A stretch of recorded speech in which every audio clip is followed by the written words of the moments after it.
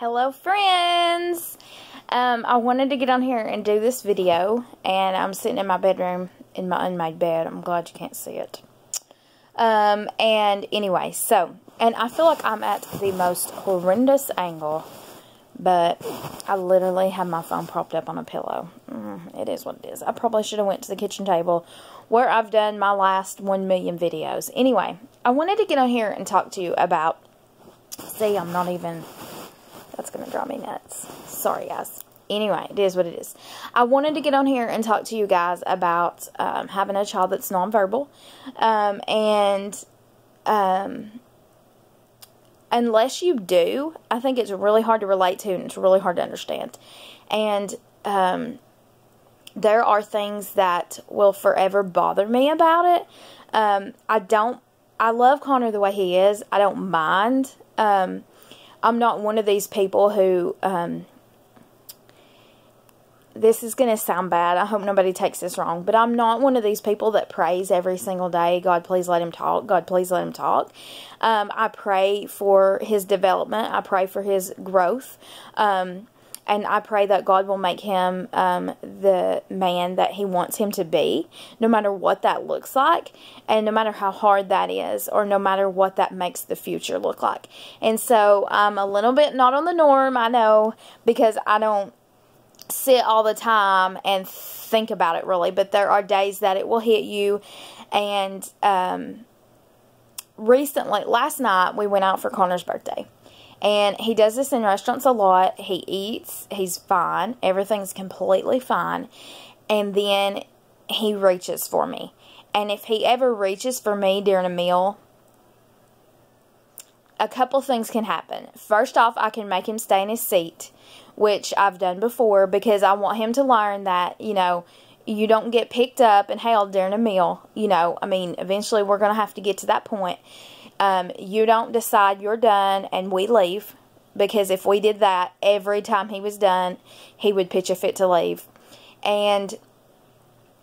Or I can hold him, which is extremely hard to eat. He's 7 years old, and so sometimes though you have to pick your battles and you have to decide what's best. And it depends on, to be honest, it depends on where you are, how crowded it is, and kind of what mood you're in. If it's one of those days where it's like, this is the last straw, I'm about to have a nervous breakdown, then you just hold them.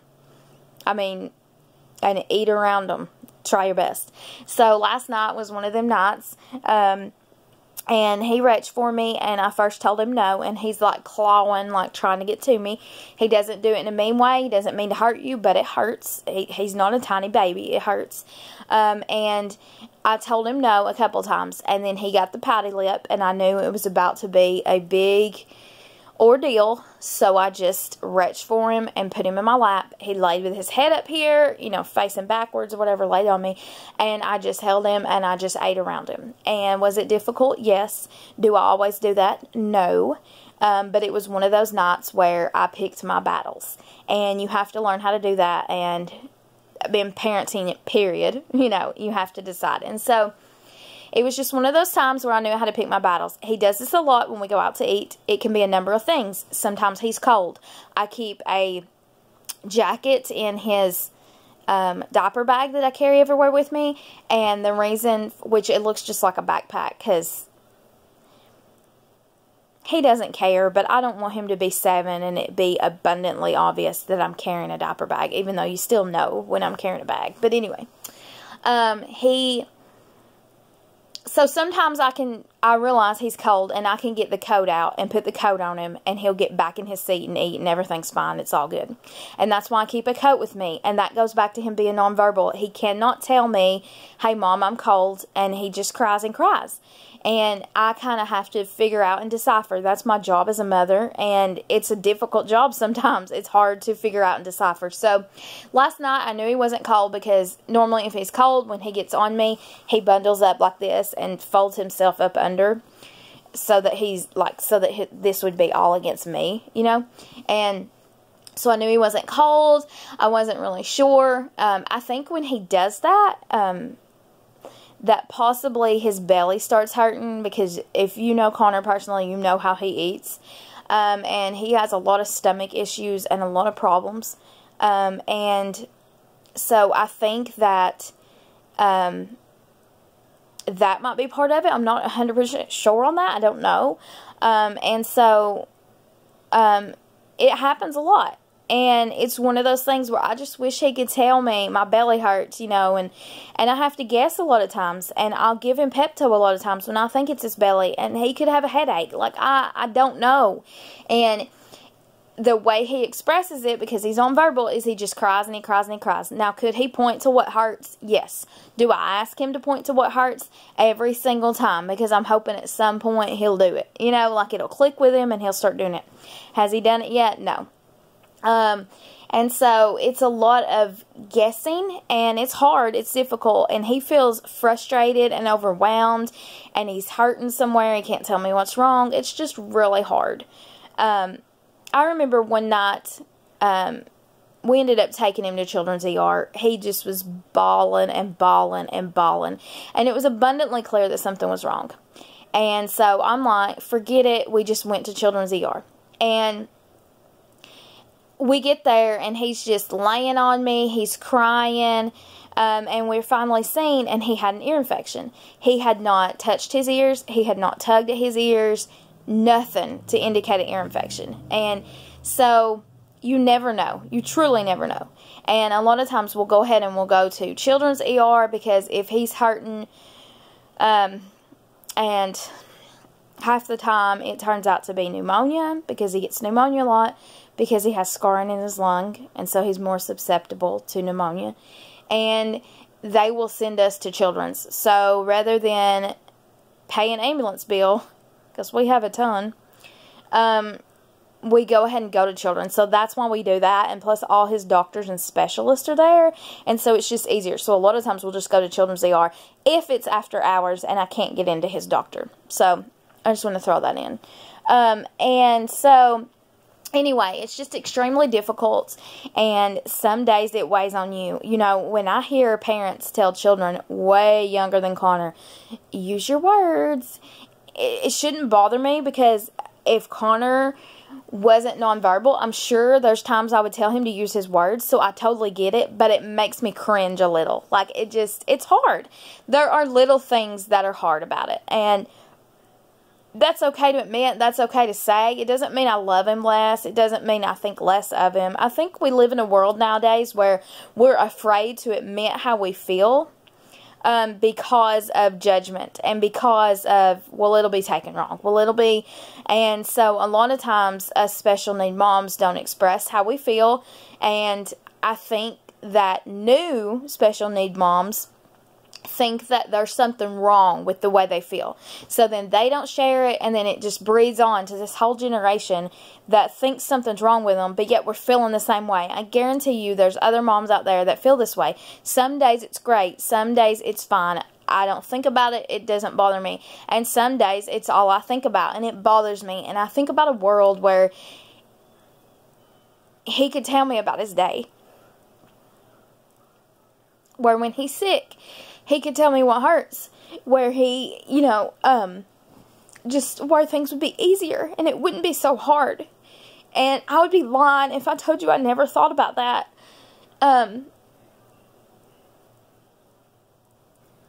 It's a different kind of normal. And I think because I don't have other children, it doesn't bother me as much. But there are days that it still bothers me. And that's going to be for the rest of his life. That's going to be forever. It's not going to go away at any point. And when therapists tell me, I think it's right around the corner, I think you're going to hit a breakthrough, and I believe them. I do believe them. But I don't at the same time. And I know that sounds awful. I know that they believe it. And it's not that I don't believe in him. But I'm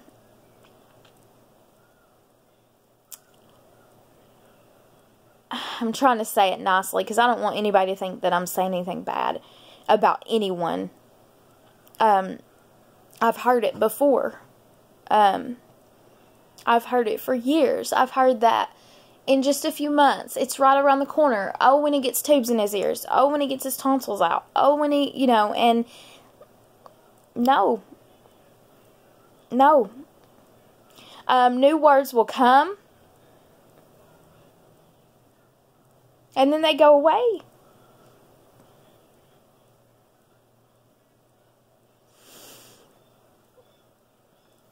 Sorry, guys. And just for an example is,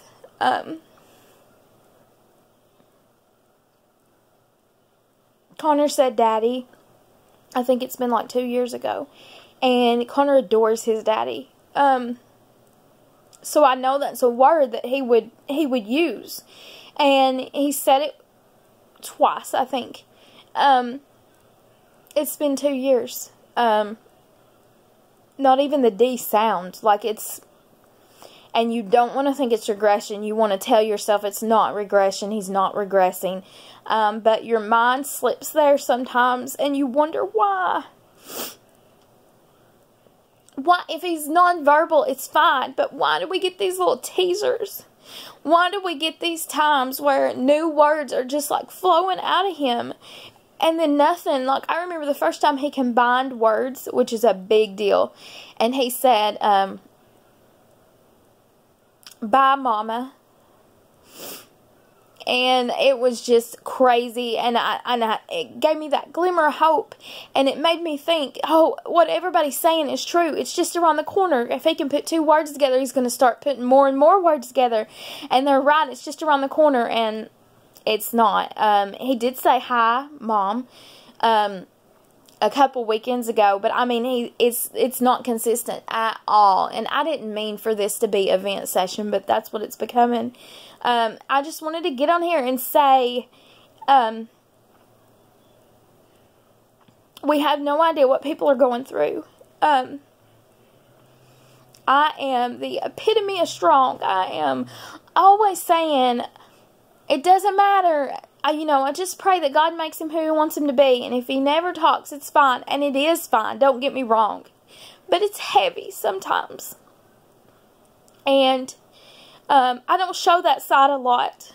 Because I don't want anyone to think that I don't believe in him. Or that I don't believe that talking's around the corner. Or I don't believe all these things. And so I carry it and it gets heavy.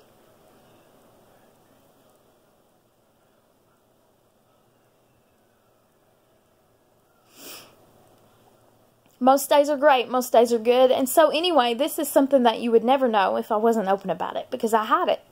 And so that's kind of what I wanted to talk about. Is we don't know the battles people are facing. And so let's try to be kind. And let's try to be sincere and genuine and good to each other.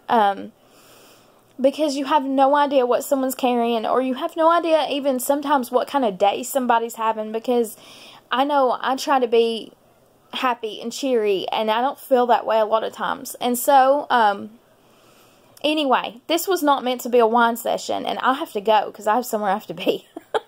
But anyway, I just wanted to get on here and say that the struggle is real. The sadness is real. The hard days are real, and it's heavy. And just because I carry it well doesn't mean it's not heavy. And so, yeah, I just wanted to get on here and say that.